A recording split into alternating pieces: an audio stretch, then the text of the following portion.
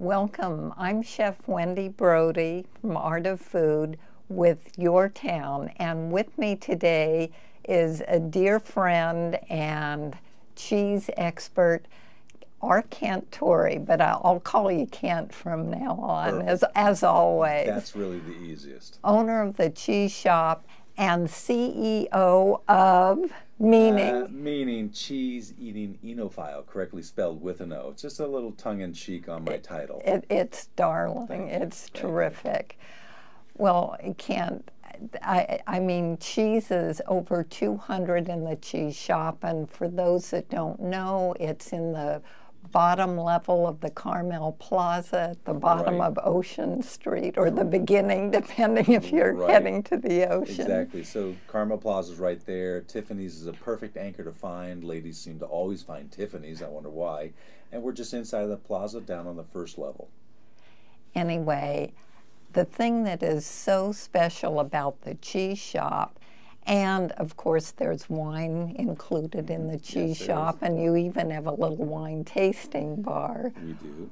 But people get to actually try and get educated in that wonderful shop. And I know you've had some remodeling that you've done, but it has just been the quintessential store in Carmel to go to. Well, thank you, thank you. And I remember well over 30 years ago of going in, getting a baguette, getting cheese, and walking down to Ocean. And I know you've said you've been responsible for some marriages and all kinds of things. We have had some fun, and there is supposedly some marriages and maybe some extra generations that have been created because of things that we have and what people would do when they enjoy bubbles and cheese and wines and spirits. So it's a lot of fun. And for us, it is about education. I mean, both my parents are retired teachers. Everything I've ever learned is that you never stop learning. And my former bosses, John and Nancy McCormick, who started the business with their brothers, Michael and Neil, really gave me the impetus to continue staying in this food and wine business. They set it up. I've continued taking everything that they taught me and passing it on to the next generation and to our customers. And so we're very fortunate. We're very, very lucky, knock on wood, that people still come to see us. 44 years now, 42 years in this location, Memorial Day. So a lot of fun. Well, happy anniversary Thank you on very that. much.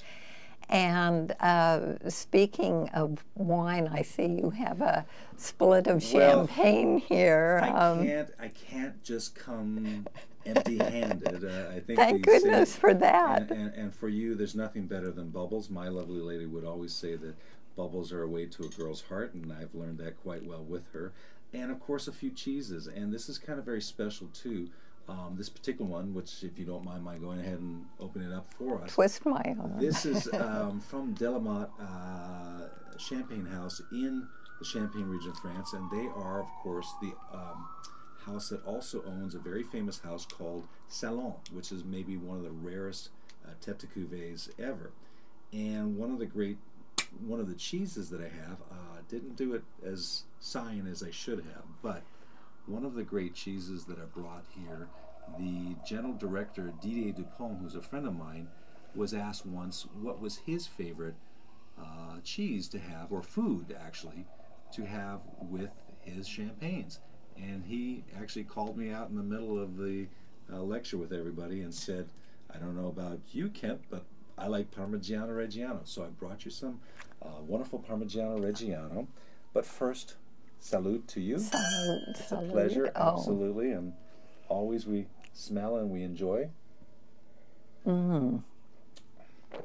Bubble, they're like liquid diamonds going down. They are, and again, it's exquisite. This is a beautiful Blanc de Blanc champagne, which is elegant and crisp. And again, with this particular Parmigiano Reggiano, this is specifically called Vacche Rosso.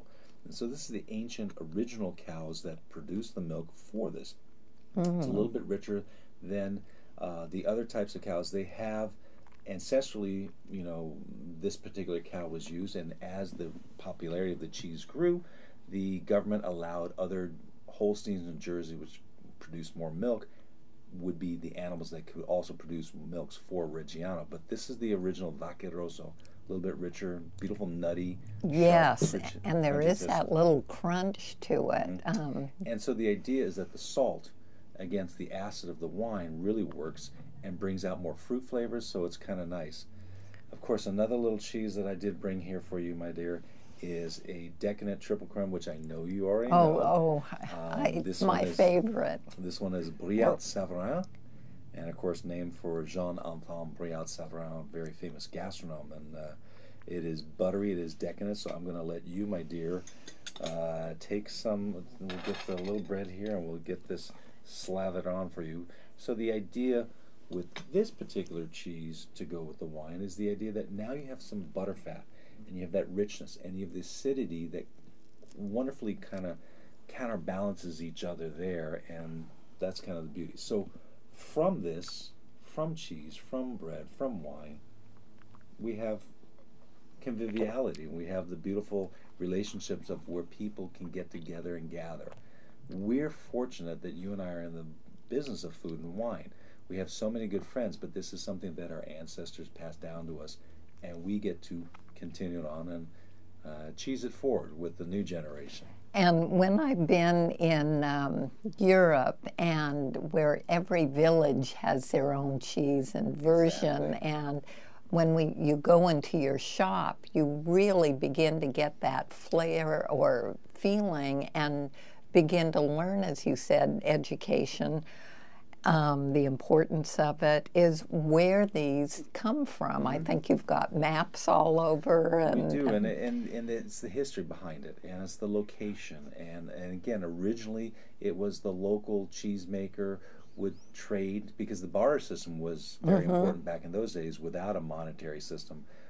So the barter system was the cheesemaker would trade with the bread maker, and the bread maker would trade with the grape grower. And usually, again, the cheeses made in the villages where the wines were made, they would always be the perfect marriage together. But the fun thing is that your palate, my palate, the audience's palate is completely different, and so there's no wrong answer. It's all about finding something that you like. Oh, exactly. Back to the champagne a second. Sure. You did that so magically, no popping corks, whirling around. And I know there is a wonderful trick and secret that I think a lot of our audience would enjoy knowing. Even how many times you untwist. Right. So again, the key here is that there is apparently 6 notches in the particular wire cage. But the idea for some of my friends who are very dear friends, Master Sommelier Fred Dame, who's one of our good friends and a local boy here also, would say is that you do want to make sure that once you've undone the wire, you should probably keep the wire cage still on the cork, but you don't want to let your hand slip off and let the cork fly out. You actually want to push down and keep the pressure in, and you lightly let the pressure out so that, as he would say, you want it to sigh like a woman. You don't want it to explode and be violently loud. Now, isn't the 45-degree angle kind of a pretty important factor? As I said, I was trying to hold the bottle in place and keep it at that 45-degree angle so that it doesn't go violently. And the other thing is that, at least in the world of service, I tried to do my best. The foil was twisting, but the idea is to keep the label forward so that the guests, when you're at a restaurant, and I used to work as a sommelier up at the Highlands Inn, you would want to present it so that they could still see the label and stuff. So it's an art, it's a trick to learn how to do it, but it's not that hard.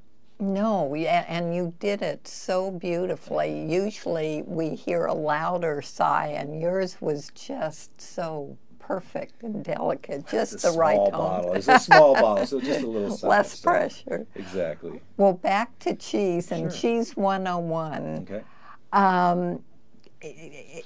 I'll let you do the talking because you've got so much information. Well, there's so many different types of milk types, and so let's just start with the basics. Again, there's hard cheeses, there's soft cheeses, there's cheeses made that are young and fresh, there are cheeses that are aged.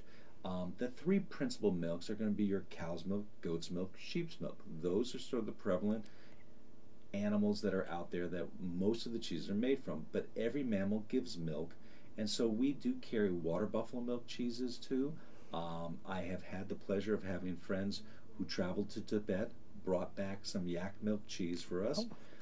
That was fun, unique, and different, and I've heard in other cultures that the tribes on the Hunza would have the horse milk cheeses. So again, it has been around since the dawn of time when our ancestors learned how to domesticate animals, and the variety is endless. It's incredible, and just on the milks themselves, but then the art of blending and flavoring. It's sort of like how a chef would create a roux sauce, and what's the difference between one chef and another chef? It's how they color the roux sauce. So it's the little accents, the little herbs and the little spices that are used that make it unique and fun. So for us, the one thing I definitely encourage the audience to always know is that really cheese should be served at room temperature. Now the champagne should be served icy cold. Here, here. Absolutely, right. But the cheese needs to be at room temperature, much like wines from your cellar, red wines. You want them to breathe, you want them to come to room temperature. For us, a minimum of an hour at room temperature helps give full enjoyment to the cheeses. And then another thing that's always asked about us is that how do I care for it? How do I wrap it up and stuff? And what do I do if I don't finish this cheese? The easiest thing, especially for us here in the United States, is to go ahead and wrap it with some plastic wrap. And I would individually wrap each of these cheeses separately. Don't put them together in a Tupperware and have air. Air and moisture will create surface mold. Now that doesn't mean the cheese is bad. You can actually trim that surface mold off. But if you individually wrap the cheeses, you start to eliminate the amount of air and moisture that comes there. So that will help. Then just put them in one of the drawers in the refrigerator, like the meat drawer, and just slide them in there. But again, before you serve it to your friends and family, go ahead and pull the cheeses out at least an hour before and let them come up to room temperature. I typically prefer to make the cheese platter in the morning, leave it out all day, so it's fully ripe and ready. Sometimes the guests come to the house and are going, "Oh my Lord, what the heck died and crawled behind your refrigerator?" Well, it's just the cheese. Was it a Poisse or? Yeah, and that's Fred's very favorite cheese too. That is a more aromatic one, yes. Well, that is really helpful. And again, stressing when we've had our cheese too long or we haven't stored it properly and we get a little mold, don't throw your cheese away. Just trim it off. Exactly. And that's kind of interesting because with regards to Parmigiano Reggiano rind, for example, any chef that knows, and if I can, I'm going to just slightly turn the plate here and lift this up just a bit. But if you'll see the cheese here, the Reggiano rind right on the backside here is darker and hardened. It's simply the inside of the cheese, but having been exposed to air longer, it's hardened to the point where you might not physically be able to eat it. But a chef would notch it and cut into small little chunks, and the next time they do a soup or stew, they'll throw it into the soup or stew. It'll soften, it'll start to flavor that soup and stew. Oh, what a good idea. So you never waste cheese, and the rind on this particular triple creme is an edible rind, so it's beneficial. There are definitely some rinds you don't want to eat. A plastic rind, a paper rind, some of the obvious things. But this is something that's pretty easy to deal with, and you can get mileage out of cheeses. And there's so many different things that you can do. Cooking recipes, that's the great thing about not just eating cheese by itself, but going to restaurants and seeing what chefs do with this as a main ingredient.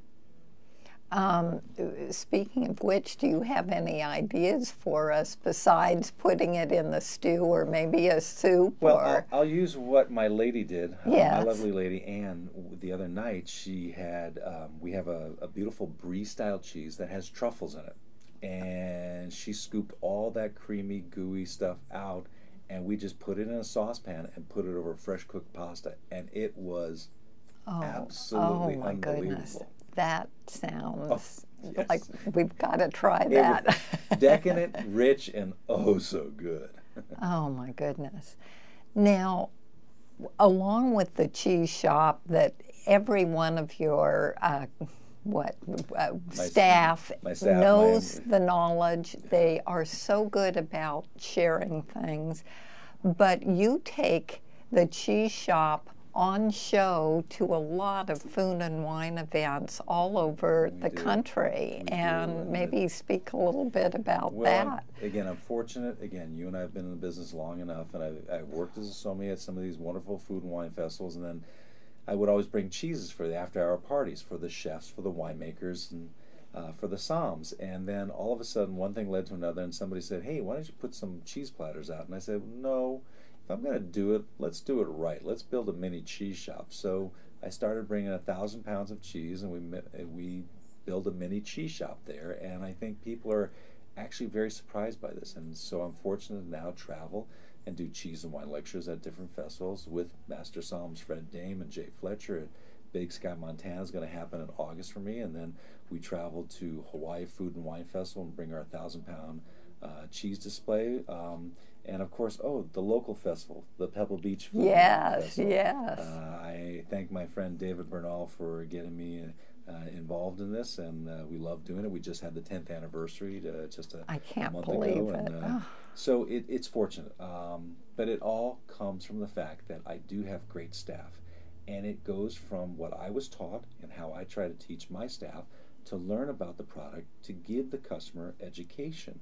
And again, that comes back to mom and dad, who are both retired teachers. So the circle of life kind of goes around me. I think really Elton John was writing about me, not the animals. But, all starts here. Well, I know that it has been so terrific. Just a quick word, short, but how would you pair food and wine together? I know that's a loaded question, but champagne with the Reggiano. But right. For me, it's all about balance, and I think balance is truly the key. It's if you have strong, flavorful foods, have strong, flavorful drinks. Anything can work together. Always trust your own palate, but balance is, I think, the key to it. Again, strength for strength, mild for mild, and there's nothing wrong with acid in white wine like this, or acid in red wine, and especially champagne, to go with something that's fattier and richer. Well, you couldn't have said it more beautifully or shared it more beautifully. Thank you so much for joining us today on Your Town, and this really is Your Town. Thank you, Kent. Thank you, Wendy. Appreciate it.